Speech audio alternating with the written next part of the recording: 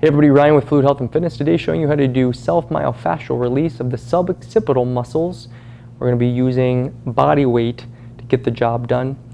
The suboccipitals are the deepest neck extensor muscles. They attach at the upper cervical and they're responsible for upper cervical extension and cranial extension along with rotation into the same side. They also act to control the oblique eye control, so turning your eyes side to side. Pretty trippy. Well, the bottom line again is if we want to relax them with self-myofascial release, we're going to be doing a pressure inhibition into an active stretch, and that's called a pen and stretch technique. And so we're going to use the pressure of our fingers to get there. These muscles attach at the suboccipital or occipital bone here, and they come down diagonally to the first two vertebrae.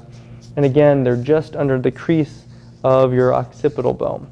So if I take my fingers and I find that bulb, that bony outcropping of my suboccipital bone, if I go just underneath of it about an inch and then roll my fingers back and forth side to side, you'll run into those muscles. Now they're deep because they lay underneath of the trap, and some of these erector column muscles, the deepest muscle groups. But if you go in there, extend the cranium and turn your head, you'll feel them flex under your fingertips. Now you know where they're at.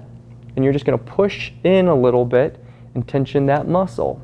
Again, they're highly innervated. They get lots of nervous system information sent to the brain, 38 neurons per gram. So again, really, really sensitive muscles. So be very, very careful with this. You're not pushing hard. And all you're doing is just putting a little bit of pressure there. So no pain, just taking the slack out of the muscle. Head's knotted up, a little bit of lateral tilt to the side, and you're just pushing in until the muscle softens. You'll feel it, the tension subside as the nervous system relaxes. And once you get to that point of neural inhibition, the passive inhibition, you're going to actively stretch under the pressure of the fingers. So now I'm going to tuck my chin, pull my head back, and rotate my head to the opposite side, and you'll feel the muscle tether down in tension under your fingers. You'll wait for the nervous system to relax again because the stretch impulse is going to kick in, keep you from stretching further. So you have to respect that and let it calm down first. Once it does, you'll feel it gently sink in. This isn't a lightning and thunder moment, so it's really subtle. It'll sink in. And then you're going to go again a little bit deeper. Cranial flexion, turn, look down a little bit.